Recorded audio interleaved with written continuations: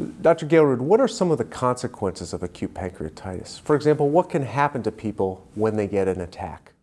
So most of the patients that have acute pancreatitis are going to do well.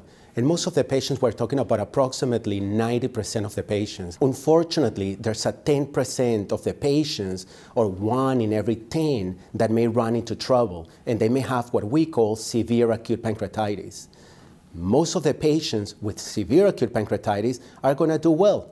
But also, approximately 1/3 of these patients may run into trouble.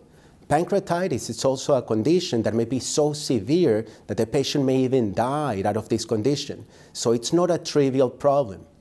The other thing is that when patients recover from the acute setting, there may be long-lasting effects from the severe episode of pancreatitis. And this could be problems with insulin management, it can be problems with the exocrine pancreas, with the enzymes.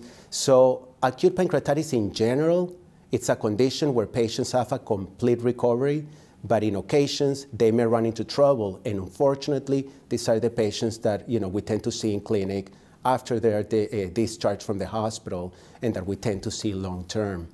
Yeah, my experience is that patients generally, as you said, fully recover from an attack of acute pancreatitis. But a few weeks or a few months down the road, if they're still having symptoms of pain or can't eat well, then that usually indicates that there's a problem that's occurred as a result of that episode of acute pancreatitis.